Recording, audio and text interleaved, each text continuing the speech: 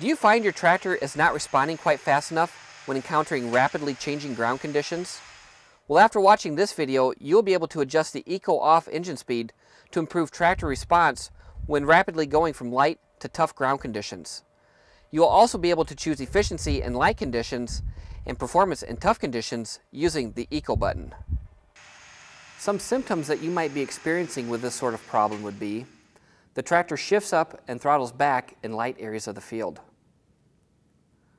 The tractor can't shift down and throttle up fast enough when quickly encountering tough spots. Or the tractor might appear to be low on power. Or the engine is lugged down too far and cannot recover. Or in extreme cases, the transmission defaults to neutral.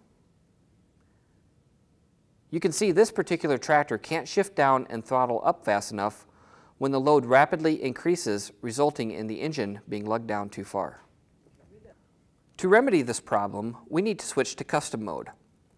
We will set our Eco On engine speed to 1200 RPM, which is equal to the Eco setting in full auto. I will set the Eco Off engine speed to 1250 RPM, which is just a little higher than full auto. This is our starting point, and we will be adjusting up from there if needed. I'm not concerned about droop in this scenario because the tractor is not operating at full load, but I do want load anticipation on for headland turns. Increasing the Eco Off engine speed helps the engine recover faster in these rapidly changing conditions. If the tractor is still not recovering fast enough when going from light loads to heavy loads, I will keep increasing Eco Off 50 RPM at a time until the recovery is acceptable. The goal is to increase the Eco Off engine speed just enough to improve the engine recovery, but not more than necessary because that will increase our fuel consumption. I had to increase the Eco engine speed to 1500 RPM on this tractor. With that said, I can use the Eco button on the throttle to select Eco On to operate at approximately 1200 RPM in light areas of the field. When I see that I am approaching that tough spot again, I can simply push the Eco button to select the higher Eco Off engine speed to improve the tractor response as I encounter the tough spot. By making these adjustments and using the Eco button, you get the best of both worlds.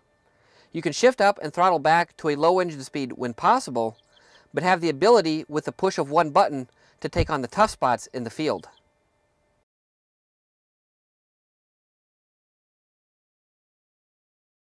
Do you find